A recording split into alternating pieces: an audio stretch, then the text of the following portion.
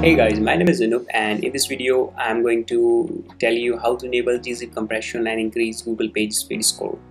Because in any way you are going to make a website by code or using WordPress, you need good quality score or good page speed score to show your clients and to be ranked on the web page.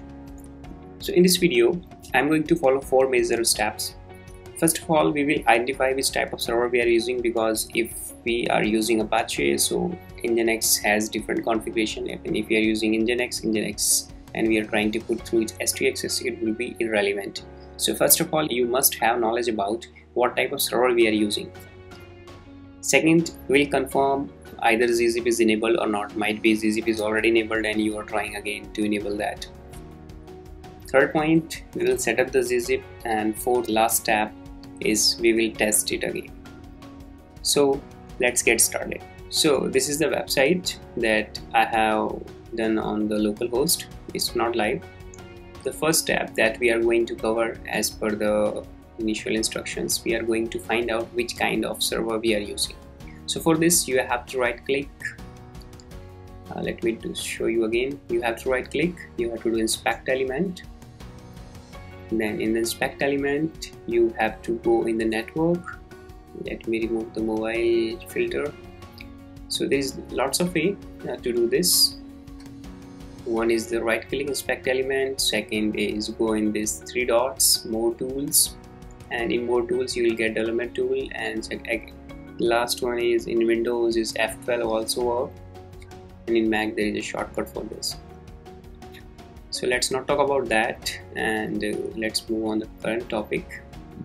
So you have to open the network tab. In the network tab you have to clear everything, and then you have to hit the refresh. So I just done that.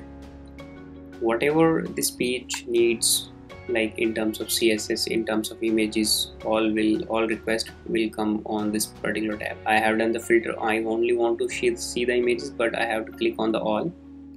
By default it is already be all. So you have to click on this part because you can see the types, CSS and this kind of things, images. So you have to click on the HTML one. You will click on this. You have to go in the headers, and once you'll go in the header, you have to close this. You have to just read the response headers. In the response headers you will get server.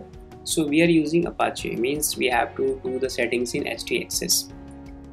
Okay, so let me show you another example. I'm not going to explain it, but just for the server, like find out what kind of server we are using. So there is another website that I have made like is .life.com.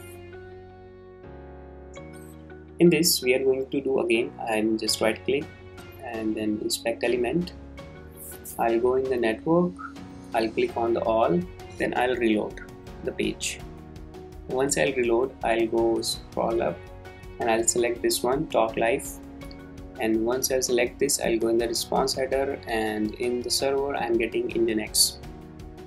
So in this we are using NGINX. There is 2 major servers in the current market which contains more than 60% of the market share. So if you'll see here the graph, it is a survey basically, and if you'll see the last month survey of March 2020, Apache has 24 and the NGINX has 37% of shares. I have created a complete comparison video on the Apache and NGINX. If you are interested to know about this, you can get the video from the description or from the top, just you will get the icon. So we have done our first step. Let's move on the second step, confirm Gzip is enabled or not.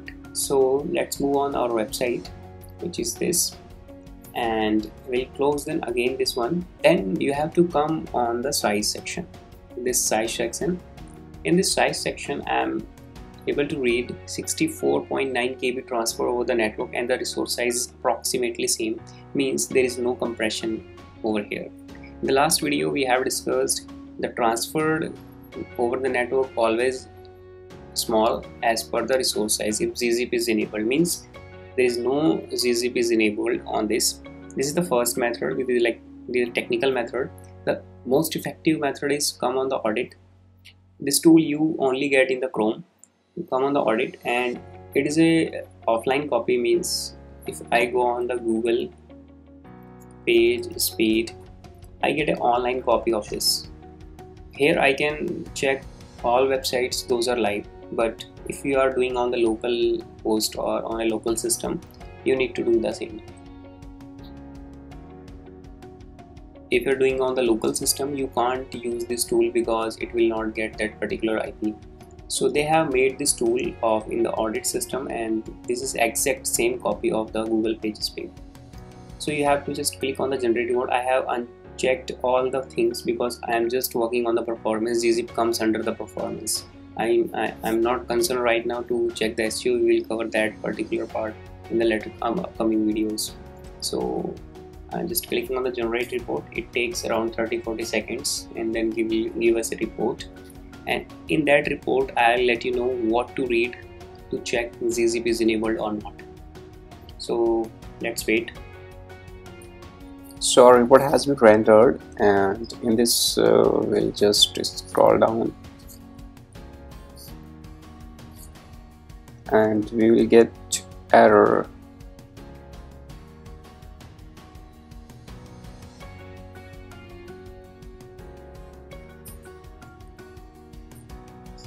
Yeah, this error. So if you're getting this error, enable text compression means Gzip is not enabled, and it will show you in the description also. Text based resource should be served with compressed Gzip or deflate or Brotli. I have explained Gzip and Brotli in the last video. If you have missed that, you can watch from the description. So make sure we just remember this, the speed score is 26. Now just I'll enable the Gzip compression and this page speed score will increase. Now to enable the Gzip compression, you have to go on this URL I have given in the description, or you can Google it from anywhere. You will get this kind of stuff. It's a basic configuration to enable the Gzip, and you have to open your editor. So I'm just using Sublime, and the Sublime you have to open your project. In the project root folder you will get htaccess. So once you will paste this htaccess, you will save this file, and once you will save this file, you have to go back on your particular website. In the same audit section, I'll click on +1 and I'll generate new one. I just click on the plus because I can get the old report. I can just plus, I can generate again the same report.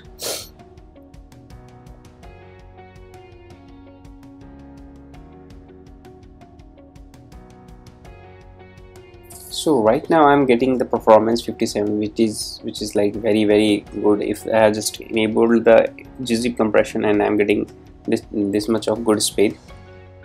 So, and if I go down, and there's two, one is the error sections, second is the past audits. In the past audits I'm getting enable text compression is green, means I have enabled the Gzip compression and it's working fine as per this audit software. And make sure this extension also like helps to reduce the page speed score, because it is also part of your web page. So whenever you are testing, you just test in after removing or in some other browsers, in some this private screen. So anyways, it doesn't matter right now because this is my custom extension. It doesn't work, React doesn't work, and Grammarly is not affect that much. So we have increased. If we compare from this last audit, which is 26, and right now it's 57. So using this, you can audit and you can increase your page speed score from your website. And this speed score depends on website to website, like what kind of resources you guys are using and what's the page structure. So I hope you got better understanding of the Gzip compression and how to enable it. In the next video, I'm going to explain the plugin ways to enable the Gzip compression in WordPress files. In this example, I have enabled the native way. So if either you are using WordPress or you are not using WordPress, you are able to enable that. But make sure your server type should be Apache, because htaccess only works in Apache type of servers. It doesn't work in the NGINX. In the NGINX, you have to enable in the main configuration. one thing that I forget to explain you is once you'll go in the network, and in the network you can see this particular part. If we'll go in the size, and which was coming 68 by 65, now it's coming 11 KB transfer over the network and 68 KB the actual resource size, means right now it's coming compressed. So that was the audit one, and from the network section you also get what's the effect, and here you can also get all the files like CSS also has been compressed. And if you go in the CSS, this one is 1 KB, and this is the another one actually is in 33 KB. So everything has been compressed, and so you can easily get what the effect on the website. And so let's go in the audit section. In the audit section right now the first meaningful content is for 2.6 seconds, and if I go on the old one, so I am getting in this one. So as I explained in the first video, the example with the compressed and non-compressed version, so it's working perfectly on the same manner. So this I missed, which I just, when I was reviewing the video, I got, oh, I missed the main part, so I am adding this one. So if something left or you confused about, please leave in comment section. We are Next Gen Innovators, a website designing and development company based in Delhi.